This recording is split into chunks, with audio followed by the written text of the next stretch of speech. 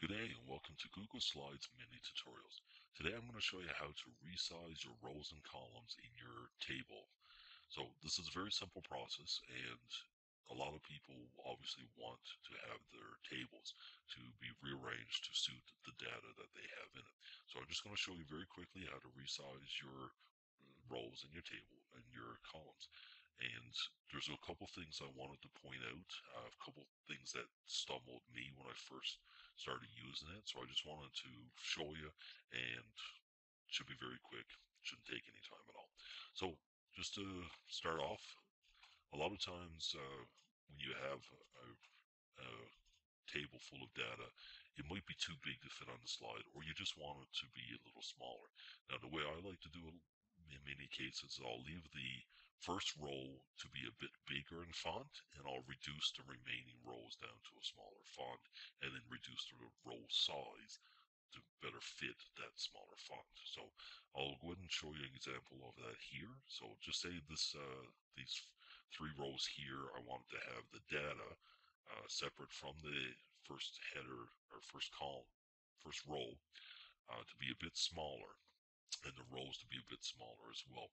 Now, when I first tried this, I ran into a problem and I had to restart the video and do it again because I couldn't figure out what I was doing wrong. So this is a should be a great learning option for you as well. So if you run into the same problem, at least if you've seen it here, you know exactly what the problem was. So what I did previously was I went in here and I changed the font size down to a small font such as this, and then I wanted to change the row size to shrink it to match the font. So what I did was I went here and I tried to drag the column smaller, but for some reason the column wouldn't change.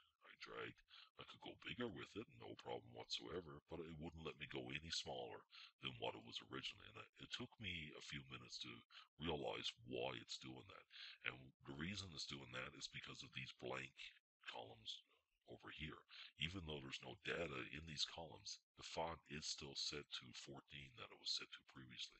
So it would not let me shrink it any smaller because these columns are still ready to accept any text or data at 14 point. So in order to reduce the rows down, all rows have to be the same font or smaller. It will only let you go to the largest font that's in there. So in our examples, if I wanted to go ahead and decrease the row, I have to change the font size on all columns. So I'm going to go ahead and do that now. We're going to go ahead and change it to 9. Now, as you can see, the first row shrunk, but the remaining two stayed the same.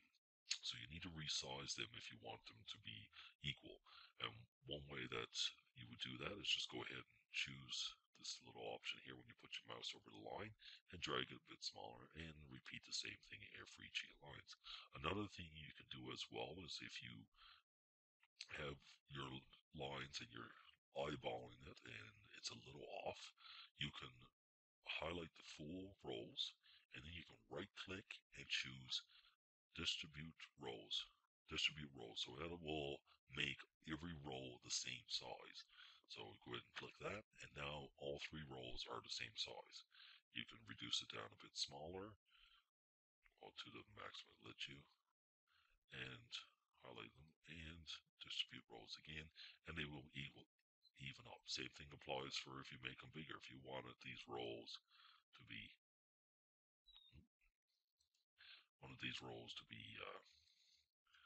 bigger, but you obviously want them to be even. You make them larger to as close as that you want them, and then right click and choose distribute rows, and it will even all these rows the same. So that's what you do to resize your rows, and columns is pretty much the exact same thing. So to do for the columns here, just say for example, the last two columns was numbers.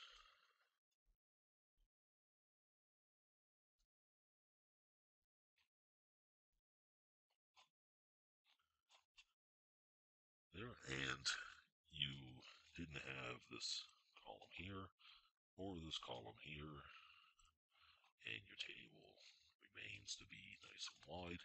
So, for example, in most cases, if you have a header that's text and you have numbers, it's not going to be evenly spaced like this. list. A lot of times it'll be spaced more along the lines of one over here and one over here, and then nice long space here. So you got lots of room on the left to type in your role information, and then you have the room for your numbers. But your number rows is not even. Now, if this is what you want, perfect. But if you want two of these rows to be nice and even, so what you would do is the same as we did with the, or sorry, columns. What we did with the rows, you would repeat with the columns. So you choose, make them as close as you want them to be, as equal as possible, and then highlight the two columns, or three or four, or whatever number, and then right click and choose distribute columns. And now it will resize these two columns only, leaving your first one nice and wide, and these two will be nice and even. So that's pretty much it. So that's how you resize your rows and columns in Google Slides. I apologize, I stumbled a fair bit on this video, but I'm sure you got the gist of it. And if you have any questions, certainly post them below in the comments. And as always, go ahead and subscribe. I'm going to be creating more videos for Google Slides and more videos on what else to do with the tables. So just keep keep subscribing to my videos, and I look forward to hearing from you. Have a great day.